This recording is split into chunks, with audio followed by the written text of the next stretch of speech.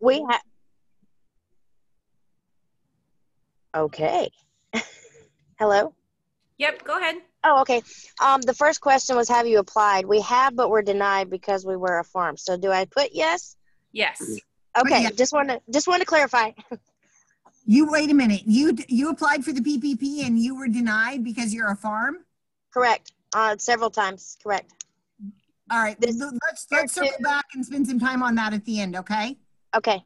And my husband has more clarification on that because he talked to more people than I did, but we've been talking together amongst all this. So, okay, thank you. You're welcome. All right, well, I have finished the poll, so I'll just jump in and do a brief introduction. Obviously, these are crazy times for a lot of different people, and the federal government has launched the CARES Act to try and address some, stimulus funding to a variety of businesses. And if you have tried to apply, whoo, what a crazy thing it's been. If you've tried to understand it, as a nonprofit, I have pursued the funding and watched, I think, 4 different webinars when the funds were first released and got 4 different answers on 4 different days. Everything seems to be changing very, very fast. Even since we decided to host this webinar, things have changed. But we have Lara with us tonight, who I know from many, many moons ago when I was at the Division of Agriculture and Lara was at the Kenai Peninsula Fair. And we worked, like you mentioned, on a couple of crazy Alaska grown ideas back then. But Lara has been really taking a deep dive into the CARES Act for the last couple of weeks, and she's got probably a better understanding of it than any of us.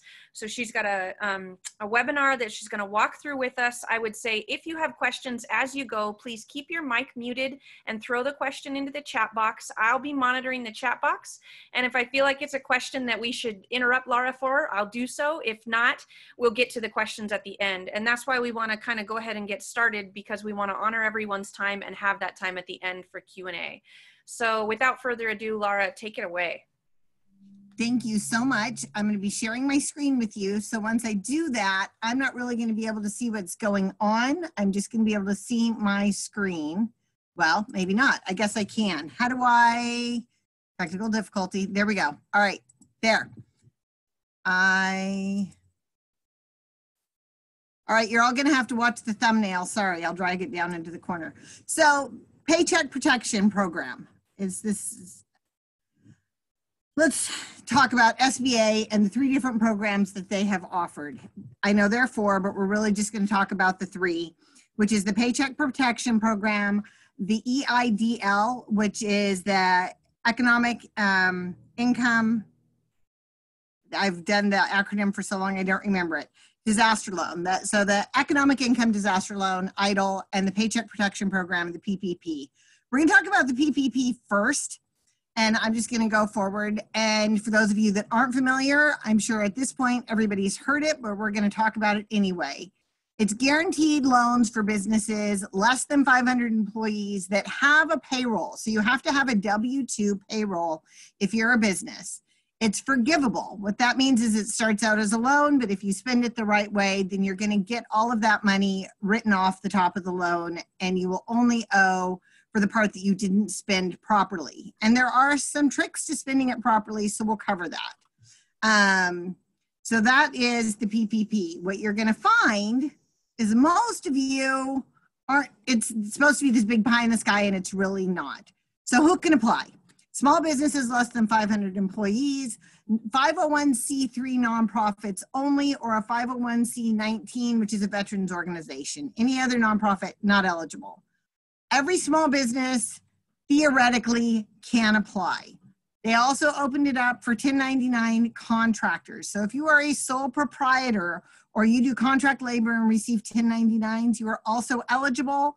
I should say right off the bat, right now there is no money left. There are no lenders taking applications, but we're going to talk about it anyway because they're asking for more money, and I want us to be in a position and ready to apply if it comes.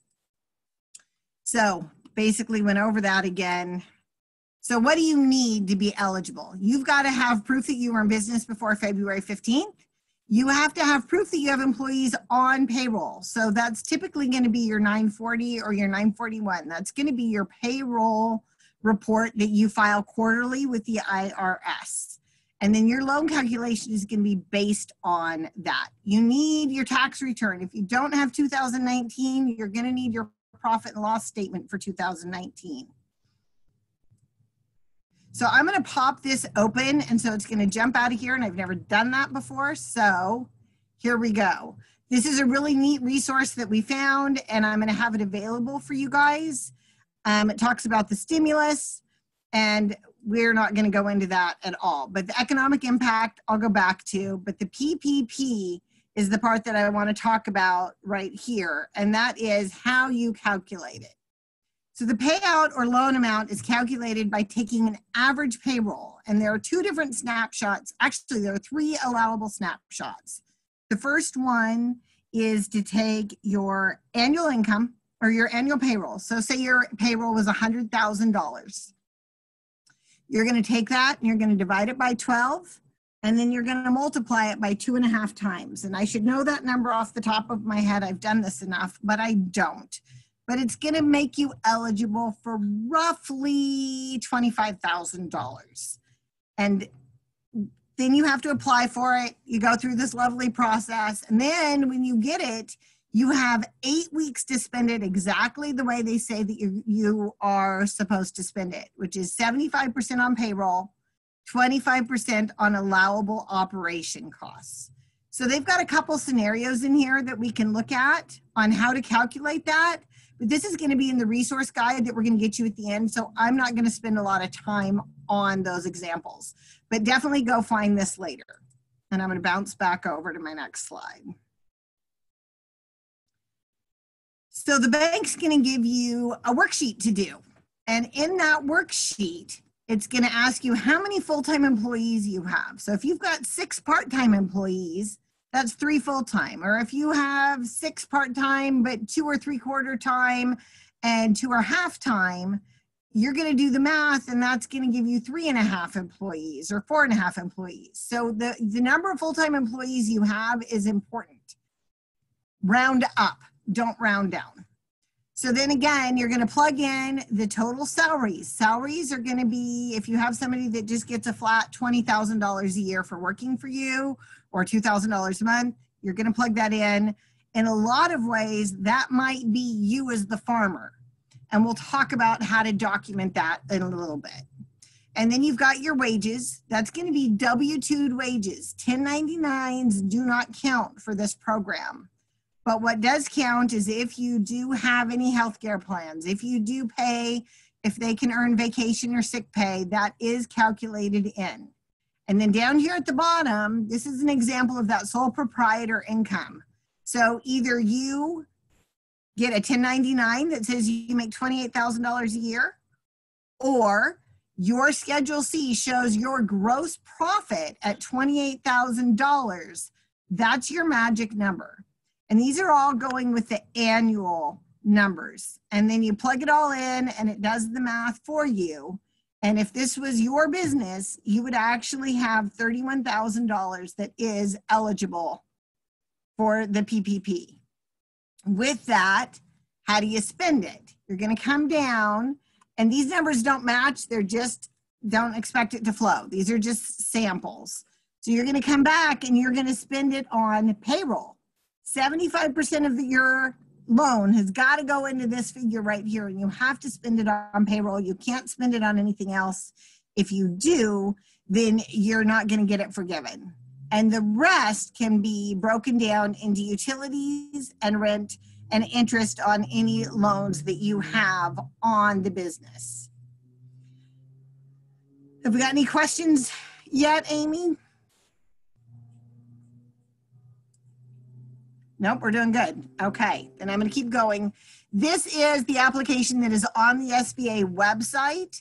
You can go, and again, it's in the resources, and print that out and fill it out. Have it 100% ready. Each lender has their own variation of this form, but they're going to ask all of these same core questions. And so again, if they open up that funding, you will have it and you will be ready to go.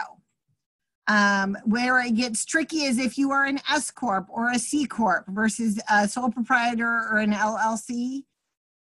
You pay yourself differently when you are in those scenarios. And so you're going to want to get some advice from your accountant and ask them what number to use. Different lenders are tricky. Some lenders are saying, okay, great, we're taking it on face value. You write it, you say it's there, it becomes a loan if you're wrong. So we're going to grant it to you. Other lenders, like the one we used for our PPP, look at it, scrutinize my 60-page packet. It was 60 pages, guys, and they cut it in half because they decided I was a seasonal business and they didn't like it. So don't just assume that because you came up with a figure that it's going to be right. Be picky about the lender that you use. You have to use a lender that you have a business relationship with. That means you have to already have a bank account with them, and it can't be a personal one. It's got to be a business account. Alaska USA is doing PPP loans, and they've got a great program, Northern Bank as well, but you have to have already had a business account with them before February 15th. So you're going to be stuck going to your bank unless they don't do that, and then you're going to have to contact the SBA, and you're going to have to ask them how to go about this. So what's forgiven? Payroll. Any payroll that you pay between February 15th and June 30th is forgiven against this loan. But what they require is that this 8-week window, so say you get your loan funded and they're starting to fund now, by May 1st and June 30th, in that 8-week window, you have to have spent all of this money the way it was meant to be spent. If you do not, it becomes a 1% interest loan due in 2 years. Like I said, you can spend 25% on rent or utilities or mortgages. But as you can see, when we have our payroll, and you guys are probably mostly seasonal as I am, it's not going to really put a dent in our payroll. Yes, Amy? Listen to it. Turn it up.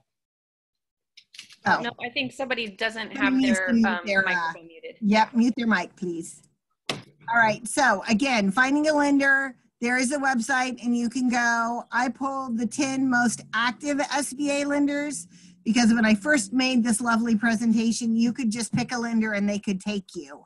Very quickly, lenders realized that they didn't want just anybody. They wanted to work with their customers first. And so our choices narrowed. QuickBooks is going to be able to take these loans. So if you do your payroll with QuickBooks, that is an opportunity for you.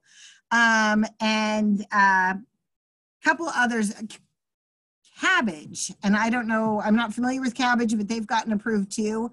And there'll be an opportunity for somebody who doesn't have an existing relationship. So that's the PPP. Any questions about that before we move on to the EIDL? No questions yet in the chat box, Laura. Awesome. Am I going right pace? Am I going too fast? Most people have their screens turned off, but I think you're doing great. Okay, awesome. Thanks. So we're going to talk about the EIDL, the Economic Injury Disaster Loan. And even though agriculture businesses are not eligible, that's the very first thing that it says when you're asking questions, it still bears discussing because they talked about there being this $10,000 advance and it was free money to everyone that applied. And that's not the case. It was an advance of $1,000 per full-time employee if you're eligible. And again, it's out of money, but it may come back funded. And for those of you that have cottage industries, so you raise bees, it's not going to be eligible for taking care of the bees, but it would be eligible to help with the impact of selling beeswax candles. Or if you have a byproduct that you're selling, typically Brad, when you talk about farmers markets, kind of touch on those a little bit more and let's flush that out a little bit. But it is an opportunity, but it's not a great one. It was supposed to be this, you applied, it was quick, you immediately got $10,000 and it became a 3.75% fixed interest rate and everything's golden. Well, they changed the rules so fast that it made our heads spin and it boiled down to up to $10,000, $1,000 per employee. And whatever money they advance you on the EIDL, they're going to deduct from what you can write off on your PPP. So they combined the two loans and made them not reciprocal, but they created a relationship between the two that I'll explain a little better. It is a 3.75% fixed rate, so that is a great opportunity for us to buy our way out of this pandemic, as opposed to just taking a handout, which long-term will probably save our country, but it was not what they sold us. They sold us free money, and it was a bill of goods. So, clarifications for the application. They're going to ask for your gross revenues. They want to know 12 months prior to the date of the disaster. So it's not actually your entire P&L from 2019. They want, for whatever reason, January to January. They want to know your cost of goods sold. And if you're a nonprofit, they want to know your operation costs.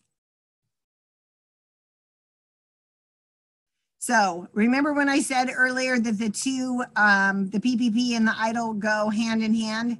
So if you were to get $10,000 from the EIDL advance, because you had 10 employees, and then you got the PPP loan for $28,000, they're going to forgive $28,000, but they're only going to pay you $18,000. But you're going to have to document to them that you had $28,000 worth of expenditures within the correct criteria. Otherwise, you're going to end up with a loan that's due and payable in 24 months.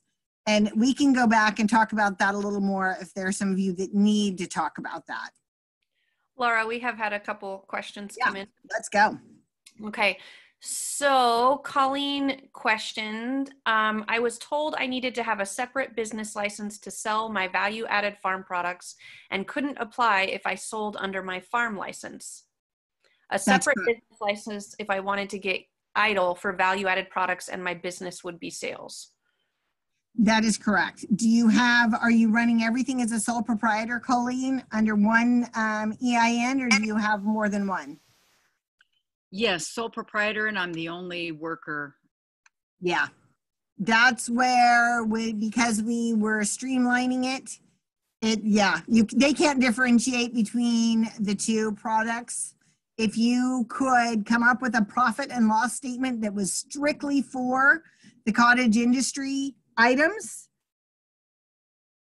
you might be able to find a lender, or you might be able to argue it, but the SBA really doesn't have a gatekeeper for differentiating. They want two separate EIN numbers to keep it separate. Does that make sense? Yeah, it does. And I did get another business license, but it wasn't until April, and they wanted to start in February. And by the way, everybody can get free business licenses now for 2 years. So that's a good thing. Yeah. And that is one of the things I think a lot of us realize is that we should have been paying ourselves W-2s. We should have had that separate business license. Even if we didn't have a separate EIN, that business license helps us establish the validity of what we're doing. So for the next pandemic, we're really going to be ready. I'm sorry, I'm being facetious, but. Second question, Laura. Yes. This is from Patty. I understood to pay myself, I had to have reflected in my tax statement from last year. Second, my employees don't start till July. How do I disperse it before they work? So, Patty, I am not sure that you will have an 8-week window from the time funds are dispersed. So when you applied for that loan, you needed to clarify that you don't start until July. So when you go to accept that loan, do not let that money hit your bank account before July 1st. That is your marker. And hopefully your lender will work with you. Some lenders are not being flexible with that, and they're trying to get it delivered May 1st because SBA gave them 20 days from the time they took your application to the time they're supposed to fund it. They're not understanding the needs of seasonals at all. And what was the first part of her question? I understood to pay myself, I had to have that reflected in my tax statement from last year. So I think she's talking about her income as the farmer, like you mentioned. Yes, and that would have been that. if you, sometimes it's W-2, but it could also count as your profit on your Schedule C. So if your Schedule C showed a profit, that is technically your payment. They will accept it as that. Don't let your banker tell you otherwise. SBA accepts that. A lot of the bankers don't like it. We're good. Okay. At the end of the EID, in case you did apply for it, there's this last little screen that has a number, and it's really important that you write it down. I did not, and they have no way of looking me up based on my Social Security number, which seems really odd to me. Everyone else in the world can, but they want that number. And really right now, if you call for status, they're saying, sorry, wait for the money to show up in your bank account. Somebody will be in touch. They are trying to set up a system where they can actually keep track of what's going on, but they're overwhelmed. It's beyond anything they've ever tried to do. And they really, for as quickly as this is rolled out and all the hiccups, I'm still pretty impressed. So that's the PPP and the EIDL and the SBA options. There is two other pieces of the CARES Act that go through the SBA, and they are worth mentioning. One is the Express Bridge Loan. And an Express Bridge Loan is a quick $25,000. They say quick. I'm assuming you can see my finger quotes. That's supposed to help do the stopgap. Finding a lender in Alaska that actually does those express loans, I haven't found one that says yes to that. But it has to be lender you've already had a relationship with, again, just like the PPP. And I think there are only like 5 or 6 that actually do them with the SBA. There's a whole list that says they do, but when you call them, they say, oh no, we don't know what you're talking about. We don't do those. So the bridge loans are out there. They keep being spoken about, but I've yet to find anybody able to actually apply for one. And that money is in advance on your EIDL loan. So you have to be eligible for the EIDL to get the Express Bridge Loan. And then there's this huge 300-page document that's all about the tax credits.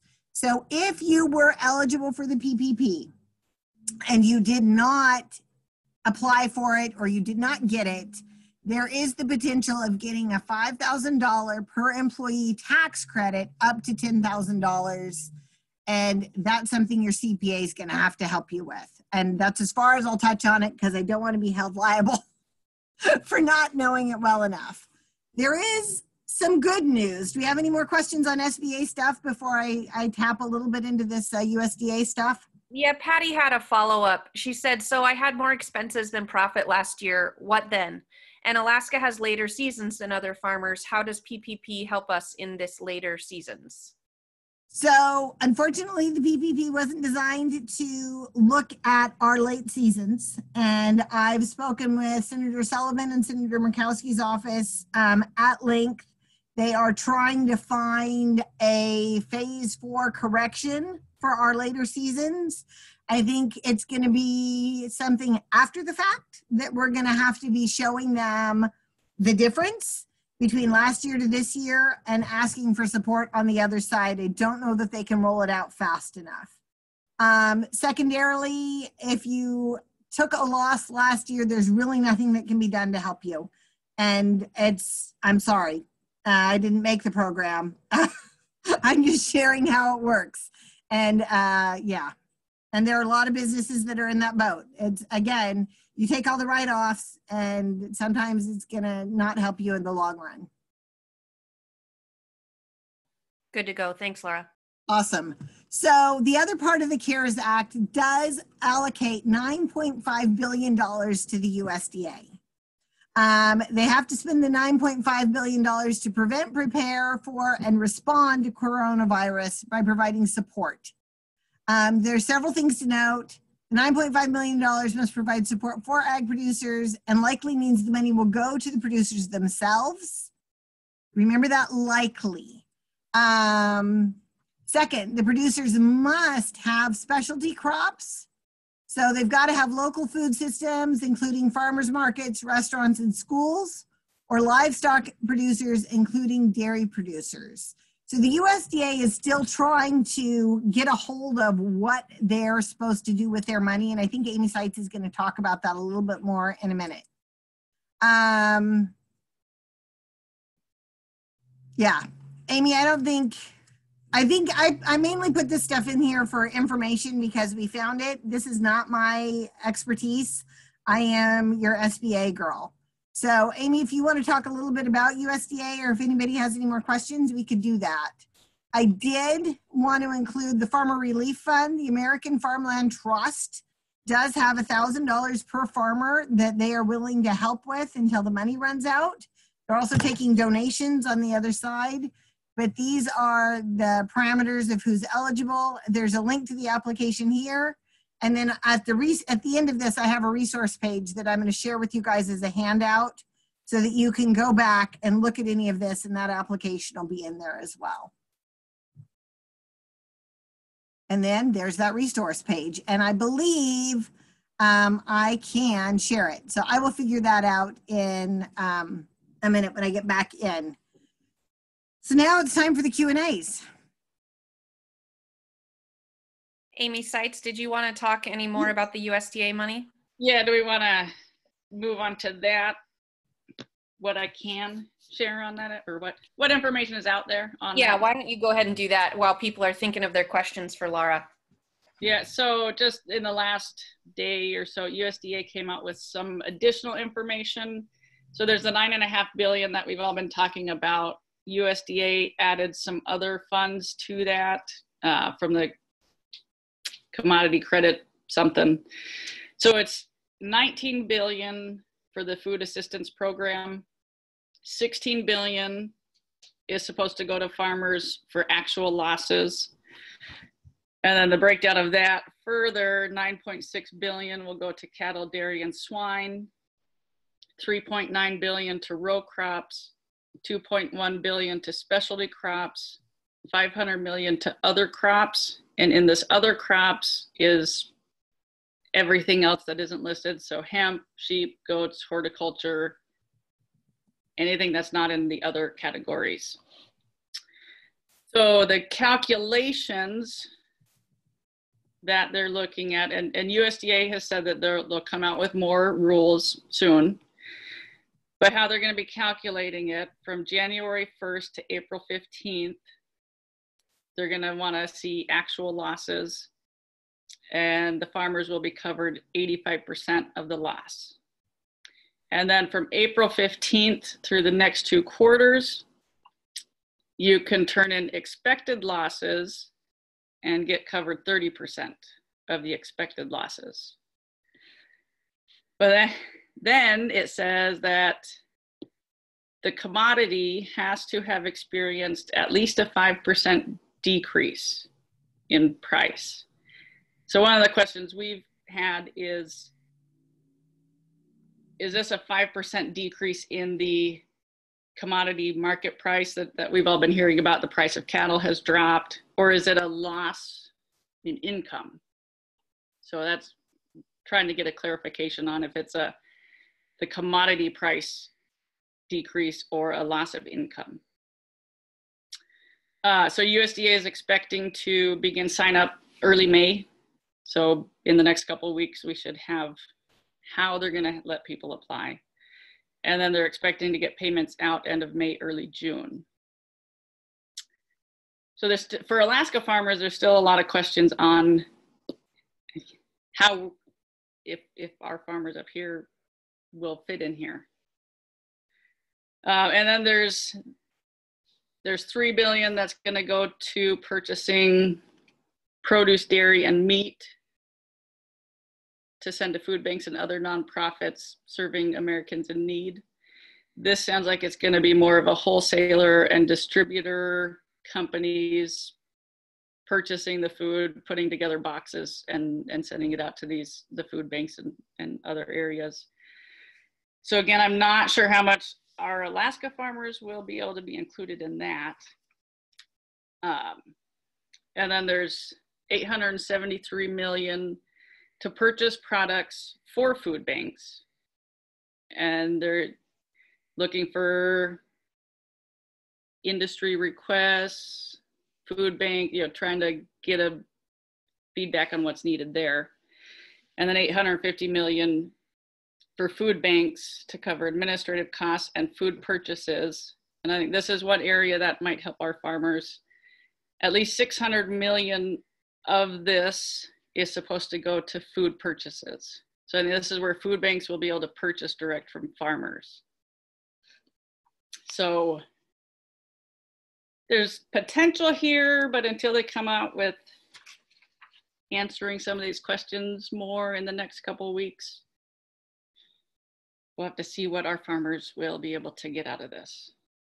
It's really interesting how 85% of the loss has to happen before April 15th, or that they'll pay 85% on losses up till April 15th, and then only 30% on losses beyond. I mean, are they not realizing the next level effect, I guess? Yeah, they don't understand farm to table.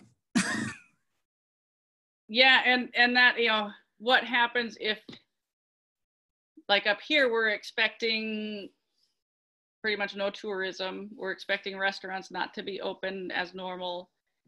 So what happens if we expect a pretty big loss and then something happens and we maybe don't have as big a loss? Are you going to be penalized if you bring in more money? Or what happens if it's a much bigger loss than you expected? Like if more restaurants shut down. Yeah. Amy, when you listed out the categories for the different chunks of industry, are flowers included in the other, or are they included in the specialty crops? They're a specialty crop, aren't they? Peonies are a specialty crop. They are, but in that previous slide of Laura's about specialty crops, it also listed livestock, and livestock aren't a specialty crop by USDA definition. No, but I think the wording there was specialty crops and livestock. Okay. They weren't including livestock in the specialty crop. They were just saying it's going to go to specialty crops and livestock, including. Okay. Got it. So and one of the questions that's come up, I don't know if I've heard anyone bring it up here, but some other states on the other crops, there was a question of aquaculture would be covered under that. And there was another chunk of money to cover fish and aquaculture. So USDA is trying to have aquaculture go to that other source of money. So this is for land farmers. Any indication of how these funds are going to be dispersed? No. Okay. Other than they're wanting to get it dispersed by the end of June, or end of May, early June. Should people be watching Division of Ag to be announcing something about applying for these funds, or should it, do you think it's going to be an application directly to USDA, or any guidance there? It'll be through USDA. My understanding is it's going to be through USDA, whether it's FSA or, but my understanding, they're trying to keep it there at USDA. And what I would say, if we learned anything from the SBA and the PPP and the EIDL, get your information ready. Have it ready to go. Even if you just have the information from that PPP application that I shared with you guys, that's going to be a lot of the same essential information they're going to have. Or go get a sample FSA application now. Fill it out, have their information, be ready to go. That way you can get ahead of the curve. The other thing I learned is 8 o'clock at night, Alaska time, be submitting those applications online because it's midnight on the East Coast and they can't really tell the difference. Yeah. Yeah, and the paperwork, I think, will be important for this amount of money also. They're going to want something official, some way to verify the actual losses, because this is going to be based on actual losses. But yeah, as soon as, I know all of the groups who have been paying attention, as soon as there's any word on applications opened up, we'll all be trying to get that out as fast as possible. Laura, I don't want to contradict what you said, but and I maybe I won't name the credit union to not put them on the spot, but my credit union, it took them a while to get back to me with the application. When they did, you know, she said, get it turned into me as quickly as possible. And then like the next day, they ran out of money. But she indicated to me that they were still going to accept applications and keep them in order of timestamp, date and timestamp received. Should they receive more money, they would start with those applications first. That's fantastic. I am working with a couple of bankers down here on this side of the peninsula that have basically said, we want nothing. Okay. So good for you. What credit union is that? Because it's obviously one that cares about Alaskans. You should throw them under the bus. I mean, that's what I meant. Matt Valley Federal Credit Union. Yeah. And I'm going to do a big plug for Northern Bank. Of all of my clients that I have helped submit the PPPs, Northern Bank has killed themselves. And they took a lot of people that were not their clients in the beginning until they were told by SBA they couldn't do that anymore. And they've been fantastic. And one thing I would mention, whether it's PPP, EIDL, these funds we're expecting, even if you don't qualify at that point, you know, fill out the paperwork, because I know Murkowski's office and Sullivan's office, you know, we're all working to make sure these small scale farmers like we have up here, if they've been hurt, actually have something to help. So they're fighting like crazy. And I really think that's why Dunleavy is sitting on his little pool of money to decide what he needs to do with it to try and help all of us. And he's trying to get more. So that's also good.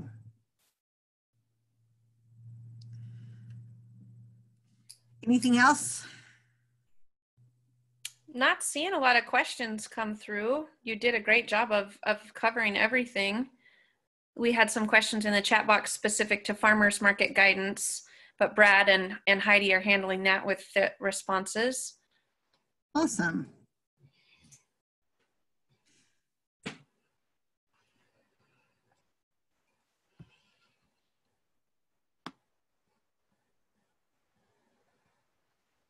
Do we not get? Christina, did you have a question that we missed somehow?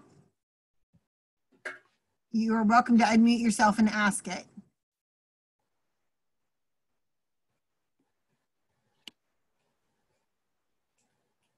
I believe Christina was the one we were talking to in the beginning that had been applied for the PPP maybe and been turned down. Oh, right. Do we want to talk about that a little bit? Sure, yeah. Christina, you want to jump on and chat with me?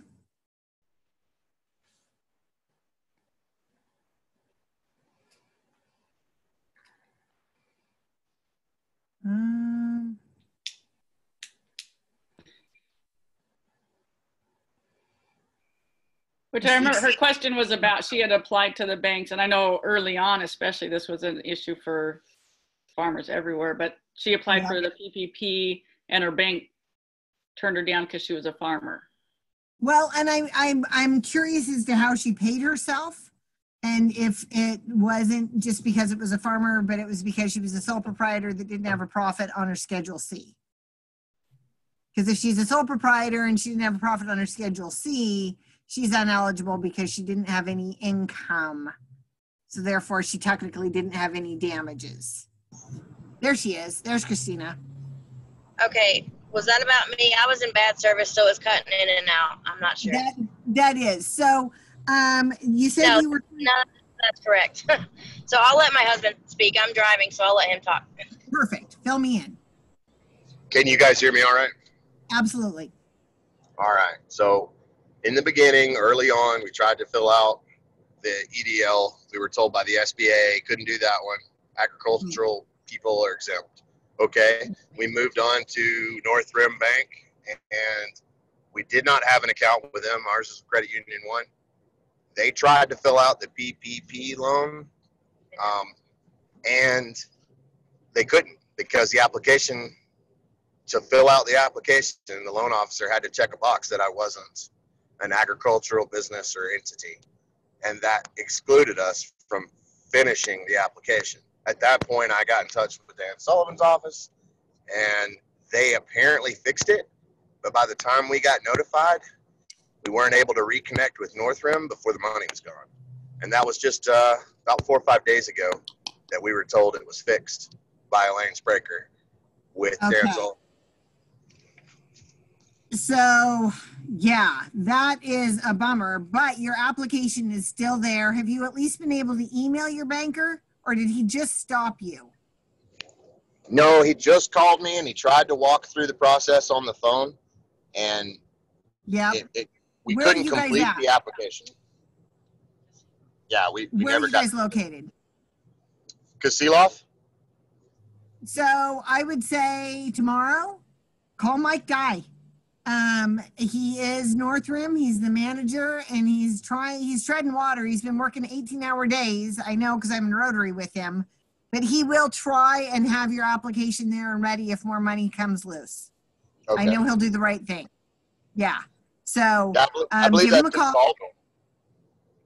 He probably is, and he probably did have the applications literally were rolling out and changing daily. I had to apply for the EIDL 3 different times because they changed the process and the forms. So it is definitely an imperfect system, but if the reason they strictly turned you down was that ag question, but maybe I'm gonna chat you my phone number and let you text me, because I want to ferret out a couple of questions to make sure it's actually even worth your going through all of this pain to long-term be profitable. Does that make sense? Oh, absolutely. And we showed a profit last year. Well, I understand that, but give me a shout when this is all over, and I'm going to ask you some private questions that you may not want to put out in the chat, and we'll see what your eligible amount would have been, and then we'll go from there. All right, thanks. You bet. And then, I don't know, do I need to touch on unemployment for any of you guys? Would you like to hear how that can affect you as a sole proprietor? Yes. Okay. So the way the unemployment is set up, if you are a sole proprietor, which means you're self-employed, or you are going to automatically, even though it says you're going to be denied, you apply for the unemployment and you will get that base $600 a week. They are going to want proof of that self-employment. So that's going to be either a 1099 from last year, or it's going to be your Schedule C from your taxes. And even if it doesn't show a profit on that Schedule C, it still shows that you are employed and that you're self-employed. And that will make you eligible for that $600 per week. You have to file weekly. It's going to ask you if you are able to take work. You have to say yes, that you would be willing to give up whatever you're doing to go take a job. But then when it asks, did you look for a job? The answer is no, COVID, we're not allowed. We're on a mandated shutdown right now. And so you are able to say no to that. And so a lot of the sole proprietors that would have taken that PPP, like I personally, I'll just share my info.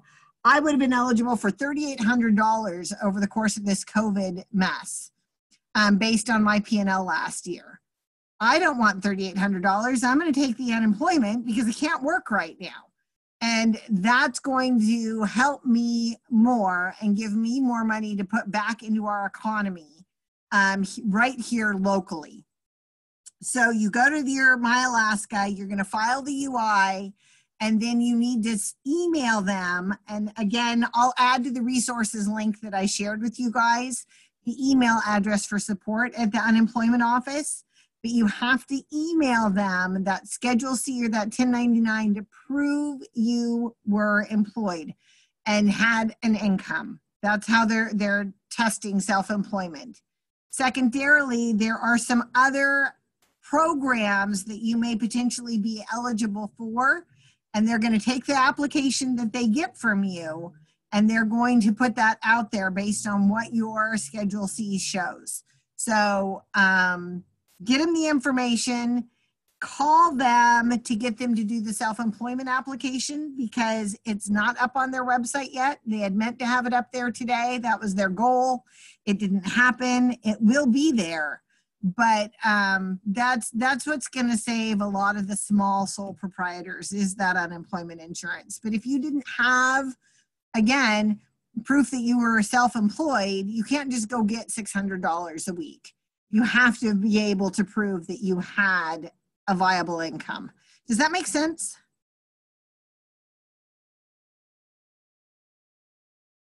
Yes. So Nicole just threw up questions from the Google Doc earlier, which was, we 1099 our short-term farm labor. If you 1099 them, you're not eligible for the PPP. It's that simple. It would be really nice if it was. Technically, they're supposed to be eligible to go apply for the PPP themselves. Long-term, based on, unless they were making $100,000 a year, they're better off going and applying for unemployment, which is just, goes against everything in me, but that's the reality. And for those of us that are thinking, I don't want to get that assistance, remember that every dime that we take here in this community is money we're spending to save our community. And that's why I am absolutely going to go get every dime that I can. Yeah, hi, this is Wayne. I just filed Patty's unemployment. I have unemployment from teaching, being a substitute teacher. I'm unemployed that way. Her, she's, doing the farming. We claim her on the farming side. Since I just filed it, I just have to send in a Schedule C? Yes, you need to send them that Schedule C.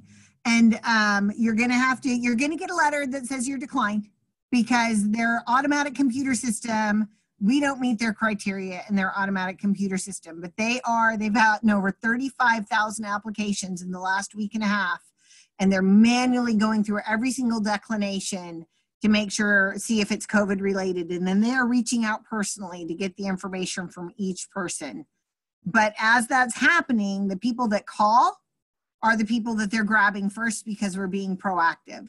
So give them a call tomorrow to do the application on the phone. When you call the number, they're not going to let you through, and they're going to hang up on you because they won't let you hold, because the hold time's too long. But they are categorizing that call log, and they are working backwards. I got a call at 6 o'clock at night to talk about mine. So they're working like crazy to do it. And just, be patient, be kind. They're here to help.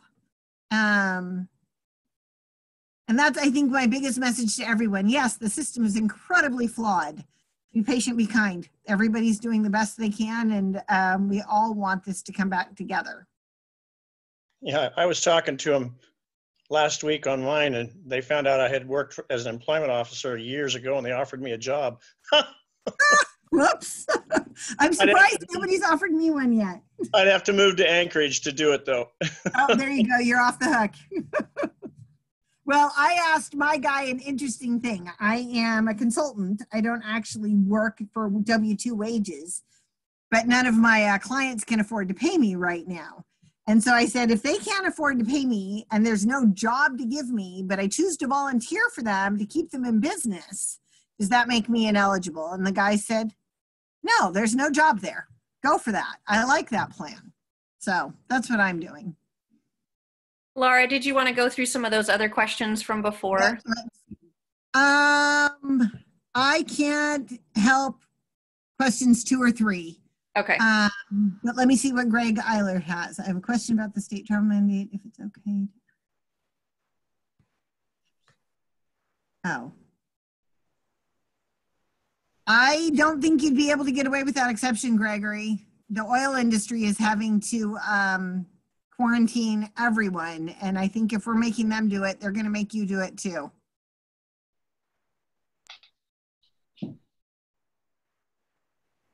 Which I think the mandate for bringing in workers for essential labor, I think that's supposed to be reviewed by April 20, well, by tomorrow, I guess. So if you're not expecting workers to come up, wait and see what the next mandate's going to be on what they're going to require. This is true.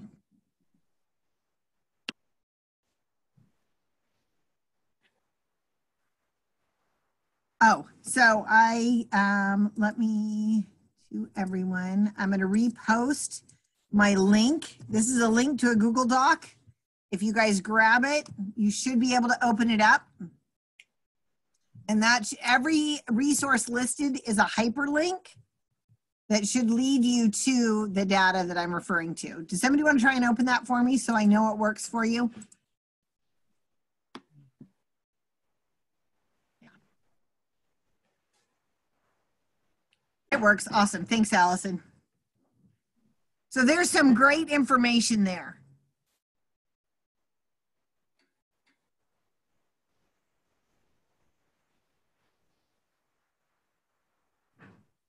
Any other questions? Yeah, folks, if you've got more questions, feel free to ask them now. We've got, a great resource in the room, and we're scheduled to go another half hour, but we won't keep people if we don't have additional questions, because we've all probably got lawns we could rake or dogs we could pet or other things that we could do with our evening, right? Right.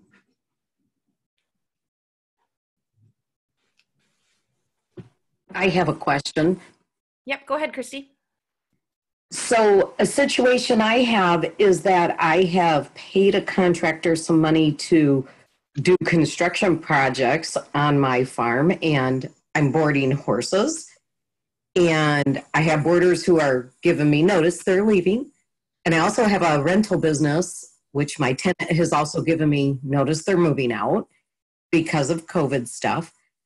So my concern really is there a loan situation for things like that? It's a mix. I'm sitting here with a mix of stuff. And I thought, even if I had to pay low interest, I'm okay with taking a loan to complete the construction project, which will benefit my business ultimately and provide some work for others. So where's that fall? So that can fall under the EIDL because you are boarding horses, you aren't raising them. So it's a business. The rental income also falls under the EIDL. And it may boil down to you have to go to your bank for a personal loan. Hopefully there are more funds in the EIDL and it'll fit. The other thing that'll happen though, again, that part of that CARES Act where you could get that $10,000 credit for hiring people if you didn't get the PPP. There's also a huge credit on your taxes for completing capital improvement projects during this COVID time and in the 3 months subsequent to it. So now's a great time to invest in that capital improvement project, and it will have the biggest impact on your taxes. But your tax man's going to be the one that really has to delve into that and help you. Now's a great time to have a really good relationship with your accountant. Yes. There was another question there, Lara, about UI contact for the so bear with me while I go to my Facebook and steal the address. So you guys keep talking and I'm going to go find that. The second part of the question is mandate against childcare affecting prospects for working this season. That isn't me. And yes, Patty, we are recording the presentation. And I think you'll get an email link via Zoom. Is that right, Jody, for the recording if you want to watch it again? Yep. Once I get it back from Zoom, then I also have all of the chat that's recorded. So I'll just go through it. If there's any, edits or anything that need to happen through the chat, and then just send everything to everyone at the same time. And I just went and added that info into that little resources slide. It doesn't look as pretty as the original, but it'll work. And it just basically tells you that you're going to go to your My Alaska, and then it tells you where to send that information, the DOI.UIS. Hi, this is Nicole. I just wanted, since we were mentioning the chat box being recorded for people, the very first addition into the chat box is another link. This came out last week by the Farmers Legal Action Group, specifically about COVID and farmers. And it's great. It's better than the one that Michael Kilpatrick and Growing Farmers put out. It's really detailed. it's more current.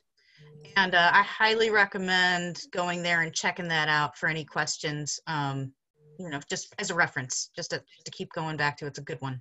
The link's in the chat box. The other thing I'm also going to say is if you are, and I should have said this in the beginning, if you are listening to this webinar, I don't know, say a week to 2 weeks from now, today's April 20th, verify everything that I have had to say, because they are changing the program so quickly that this could all be irrelevant, wrong information. So do your fact checking, go to the resources that I listed out there and check. Those will be updated and stay current. And the SBA website really is a good one as well. I have a question. I'm not sure who can answer it though. Yep, go ahead. Okay, so it's about the USDA programs that are forthcoming, the 19 billion that the president's talking about, Sonny Perdue. I know you guys covered that some, but my question was, I've done some reaching out to NRCS and FSA both, and we don't have that I know of, a USDA office in our area. So who will be facilitating those programs? Will we need to get in touch with an out-of-state or like an Anchorage office, or? What area are you in? Sealoff. Excellent. Which that would go through the Palmer FSA office. I spoke to Erin today and she said no. No? She had no idea. Yeah, she said she had no idea. Nothing's come to her. I asked, well, who do I reach out to? NRCS? Because if you look up USDA for down here, it refers you to NRCS. And Josh spoke to NRCS and nobody knows. So it's a little confusing. Well, yeah, and in the next couple of weeks, because the USDA did say they want to be able to start taking information early May. So in the next 10 days, we should have those answers. Yes. And when and I will say, when the PPP first came out, I immediately called our banker because I knew he was an SBA guy. And he's like, I don't know anything about it. And I said, well, it's coming. I need to be at the top of your list. Right. It was 7 days before he actually had the ability to do anything with that. I knew it before he did. So just stay ready and you got to be present and paying attention, and early bird gets the worm for sure. And we should have said at the beginning that we're giving Lara some grace here in that she's not a lawyer, she's not your tax person, and everything she said here should be verified with your tax accountant.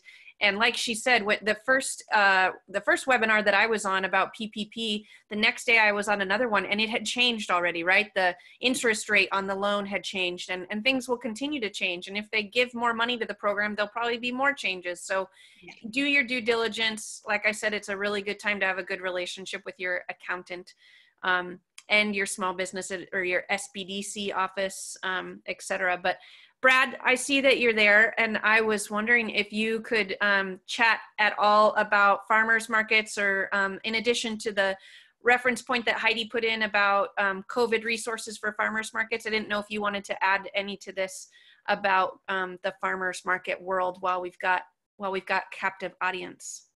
I would say similar that Lara was saying, that it's just changing so quickly that just to stay tuned and pay attention to what's happening at your market. I just was reading in the chat how the downtown Anchorage market is going to allow all sorts of types of vendors. This is something that we're still working on. The Alaska Farmers Market Association is working closely with DEC to make sure that our markets stay open all summer and that we can create social distancing. But yeah, stay tuned, I think is the name of the game right now. I'm going to put on my grant writing suggestion hat for a second and be ready, especially those markets, for some advertising dollars that's going to be coming out there for you guys to help market yourself. That will ferret out. I think where we had the big push with all that Alaska grown money 10 years ago, it'll probably roll out again. So be ready for that and be watching for it. Awesome. This is Nicole again. Regarding the questions about farmers markets, there's the webinar on Friday. Brad, would you mind speaking to that and directing everybody towards that? Yeah, thank you, Nicole. Yeah, so on Friday, we are having a joint DC, Alaska Farmers Market Association, Food Policy Council, education for farmers market vendors, managers, and staff about the DEC guidelines or recommendations right now for markets, and for resources on everybody who's about to get going here in the next few weeks. So yeah, it starts at, I want to say 9, what time does it start, 4 o'clock? No. 9:30. That's what I was first. I should have gone with my first inkling. That's what it is. 9:30. Yeah, not 4 in the afternoon, but 9:30 in the morning. Yes. Writing it down. No, 9:30 in the morning. It's going to be great. We're going to have representatives from DC there, and yeah, a lot of information for folks. Another free webinar that's being offered, but you do need to register. Go to alaskafarmersmarkets.org. Click on, I think they're all listed under events, and then the registration information is there. Exactly, under events. And if I remember correctly, the DEC will be there to help to facilitate the discussion about how to be safe, but also I think some consideration as to different layouts that farmers markets can choose will also be among the topics. And different models, different markets around the country are using. So like learning from what people down in lower 48 have had to learn the hard way. We can just pick up the best stuff that they got. Yeah. Awesome. Thank you, Megan. Megan's adding the links right there in the chat box. If you guys weren't watching, she's so much quicker with her click back and forth than some of us. Good job, Megan. Thank you. I'll add that to the resource slide as well, too. Thank you.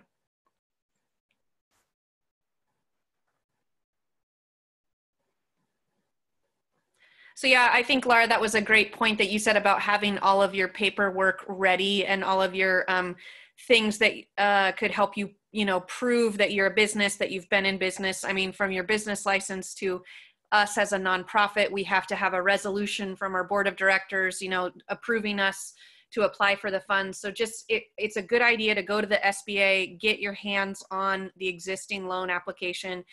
It may change, but you'd be more prepared. And as far as USDA, FSA, and Palmer, Aaron Sturdivant not knowing anything yet, I think that was also a good piece of advice, Lara, that it probably just hasn't hit her desk yet, but she likely will be who folks would go through to access the money. But I want to give mad props to Brad from the Farmers Market Association, and Jody from the Experiment Farm, and Amy from Farm Bureau, that you have a group of people here, a group of resources that are trying to stay ahead of this on your behalf, gather the information and share the information as much as possible. So stay tuned, watch your email, because I'm sure if more relevant information comes down, we'd be happy to have another webinar and talk things through with folks. With that, I'm not seeing any more questions, Lara. So does anybody see a reason why we shouldn't wrap it up? I just want to say thank you all so much for having me. And oops, wait. One more question.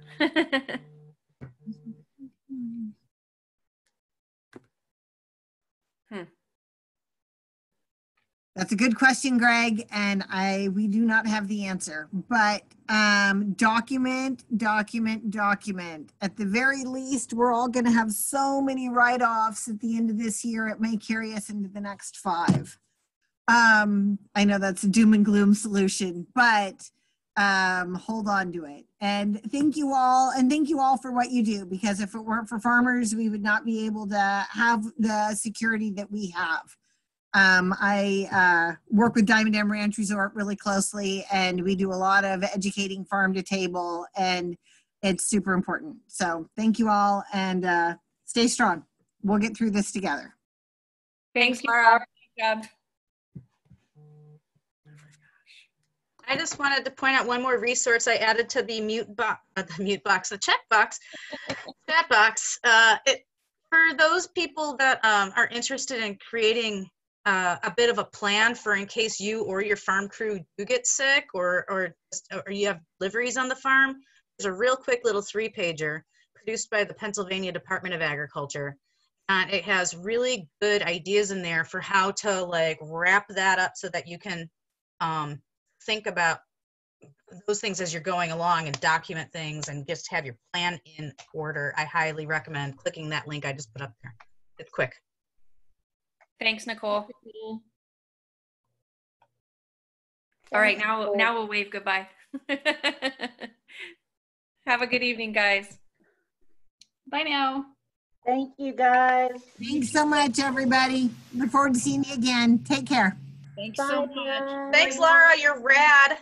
You're awesome. Thanks so much, Laura. I really appreciate it. Glad it worked out. Talk to you later. Yeah, Bye. absolutely. I really appreciate it. And